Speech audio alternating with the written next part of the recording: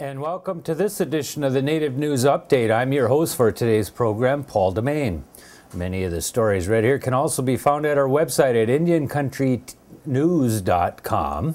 And here are the news stories from the day from the Associated Press and other Native news sources. Oklahoma prison officials said last week that they have imposed lockdowns on a pair of state prisons after 2 inmates were stabbed and several others were injured in a series of gang attacks that appeared coordinated.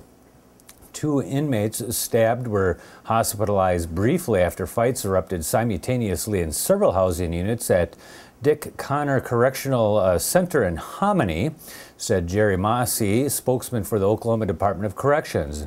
Ron Culliver, a spokesman for the Hominy prison, said the attacks involved Hispanic and Native American gangs at the prison.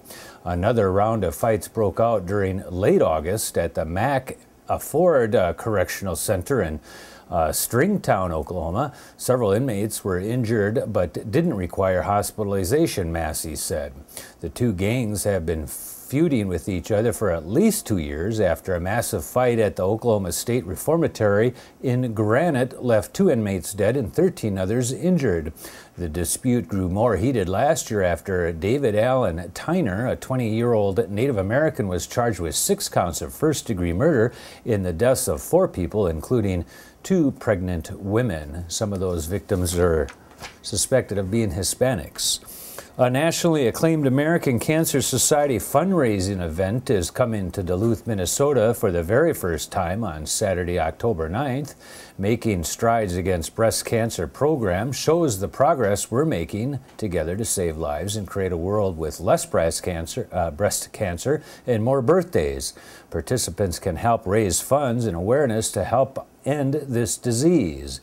Teams are forming now for the non-competitive, pledge-based 5K walk on Saturday, October 9th, starting at 7 a.m. with registration in an 8:30 program at Lake Superior College, 2101 Trinity Road in Duluth, Minnesota.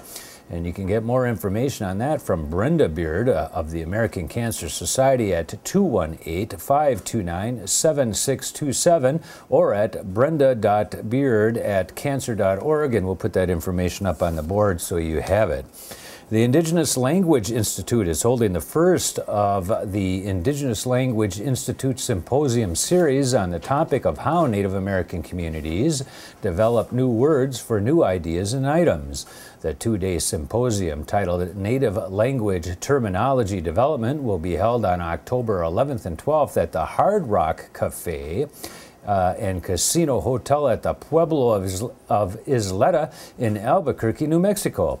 Topics to be addressed include developing new terminology, approaches and methods used by Native communities and IT industries in creating new words, Native language in information technology, software available to create online language environments such as websites, social network sites, and mobile technology, common adaptation of technology and use of technology tools to create an environment where heritage language is everywhere and every day for everyone.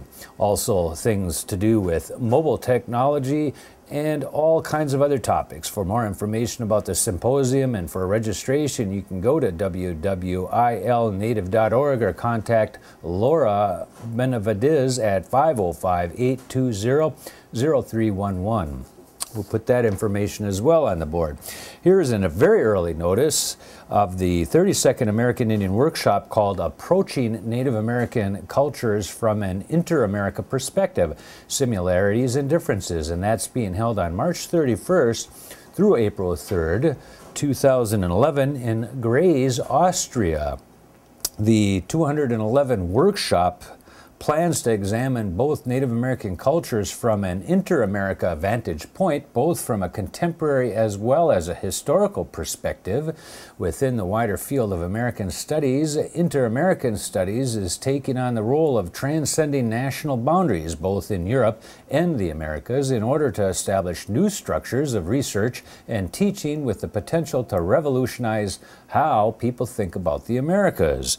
Contributors are invited, which which will address the following general themes: Native American history from an inter-American perspective, borders and boundaries of the continent and continents.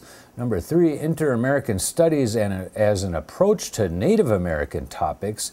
And finally, 4, current research. Please submit your proposals for presentation, including a title and an abstract of up to 200 words and a short bio, to hydroonmortal at hydroon.mortal@uni. That's going to be a space graz.at, and we'll put that up on the board by October 1st of this year.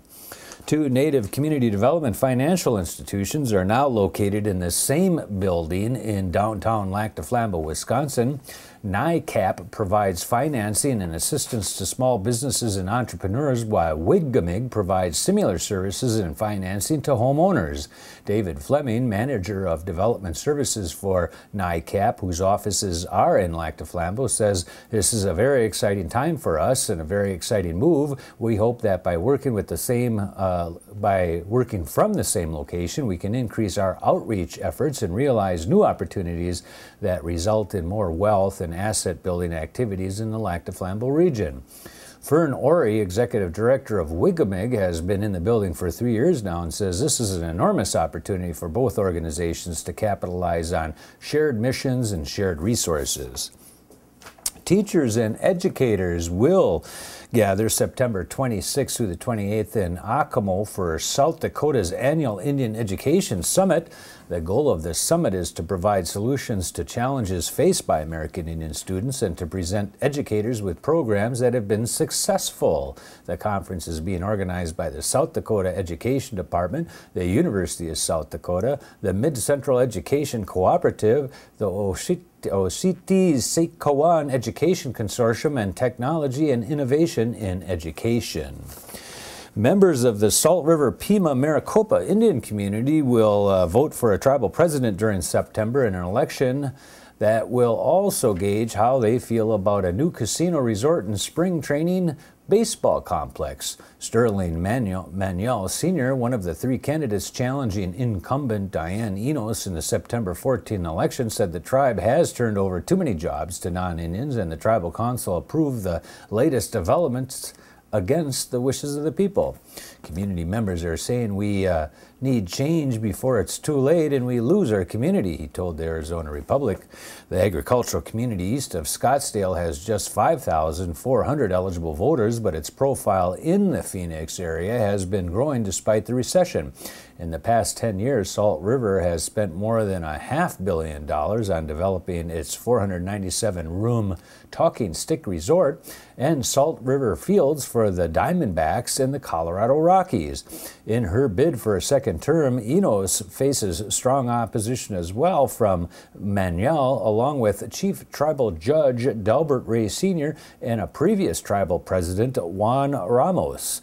Enos beat Ramos 683 to 431 in September of 2006. And remember that IndianCountryTV.com will be doing some live broadcasting from the midway of Indian Summer Festival in Milwaukee, Wisconsin this upcoming weekend.